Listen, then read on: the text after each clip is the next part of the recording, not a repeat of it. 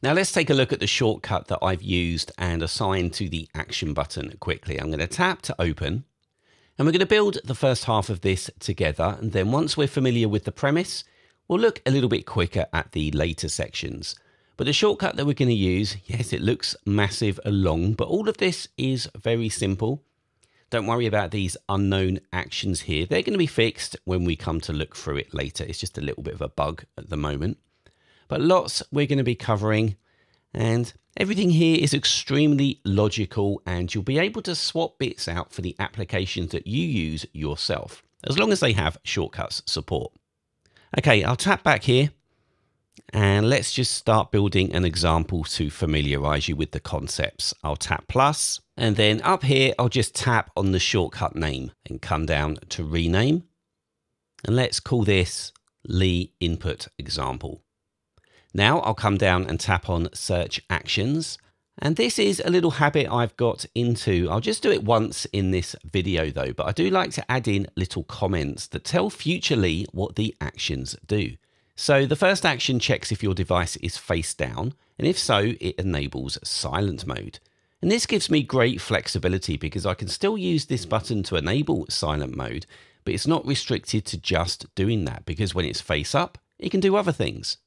So how do we know if it's face up or down? Well, the action we need is get orientation. So I'll tap that. The shortcut has the orientation now. So what's it going to do? Well, I need an if action. So if the result of get orientation is something, it's going to do something. So I'll tap here and choose the orientation that I want. So I'll want face down. Now we'll search for an action, and we want to turn on silent mode.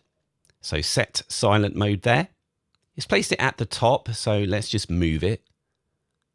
Now what I also do as a bit of a safety thing is I add in a stop shortcut action after this, just in case it accidentally starts doing any of the other bits that I place below. By saying stop shortcut, it ends it, it's done.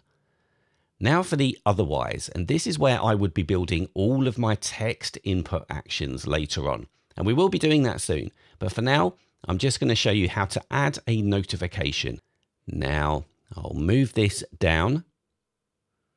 I don't want it to show the result of the get orientation variable there. I want to add in my own text. So if it isn't face down, I want it to say, I'm face up. So all that will happen now is if it's face down, it will go into silent mode. And if it's face up, it's going to show me a notification. But before that can happen, I need to assign the shortcut to my action button. So if you're unsure how to do that, it's quite simple. I'm in settings. So from here, I'll come down here to action button. And we can see the shortcut is currently set to is the one that I showed you at the beginning of the video, the big Lee input button one. And if I wanted to change this, I just need to tap and choose my new one here. So that's how to set the action button to a specific shortcut.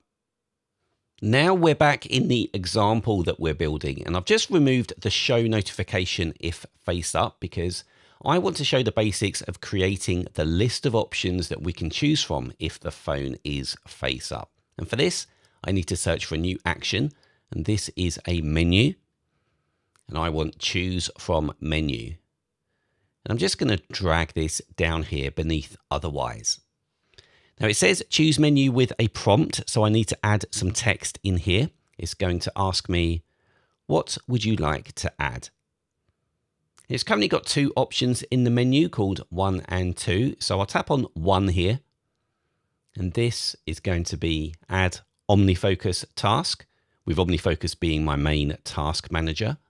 It's changed this text down here as well, and under here I'll place the actions that need to be taken to add an OmniFocus task. Now for option 2, well, this is going to be add due task, because I use the due application for real time critical things. Okay, what am I going to see in this menu? Well, this mirrors my real life one, although I may well build this up a little more for capturing ideas for content because they currently go into drafts at the moment. But we have OmniFocus and due at the top. There's a reminder into the Apple Reminders app because I use a shared one with the family. There's drafts below that. Then we have the journal application, which I want to start using more. And then finally, if there is a movie, TV series or game that someone recommends, I want to put that straight into SQL. Now this is a work in progress. I do change it often, but I thought I'd show you how it looks at the moment. And of course, you can substitute these applications above for your own equivalent ones, as long as there are actions in shortcuts available for them.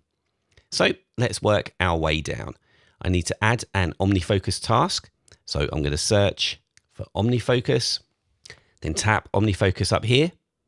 If I come down here, the one that I use is add action. And with that in, I just need to move it below here. So if I choose add OmniFocus task from the menu, what's it going to do? Well, if I tap here, Shortcuts needs to know what the text will be for the action. Now I could have set this up differently so that before you even get to choose from a menu, the shortcut would prompt me for some text, and then it can send that text to whichever menu option I choose. But I've gone for a slightly more simple setup for this video, whereby I just come here and select Ask Each Time. So when I select Add OmniFocus Task, it's going to give me a text field to add the action text. Now I could assign a project to this for it to always go into, and leaving it blank will put it in the inbox, which is what I want. And the same goes for tags here. I could assign a tag. So if I open this here, I've got more options that I can add directly. I could always flag the action or get it to ask for any of these properties below, or I can assign them directly here. But let's just close and test this out. My phone is face up, so I'll press the action button and my menu is there. So I'll add an OmniFocus task. Now I'll give the action a title, so just a simple one here. And if I tap done, I can come across into OmniFocus down here, and there is my action. Okay, I've paused now, and from this point in, I'm going to pre-build these actions in the interest of time, because you should know now why I have menus in and how to add them, and how to search for other actions as well. So now when I tap Add OmniFocus Task, I'm actually going to be presented with another menu. Each of these options, which will do something different to the action that I add. So the first one, we'll put it in the inbox. Then the next one creates a high priority task. And the final one is for daily chores that I pick up as I go around the house. Now, of course, you can define different ones here that you know you're going to add to OmniFocus or your task manager regularly. So general inbox item, how is this set up?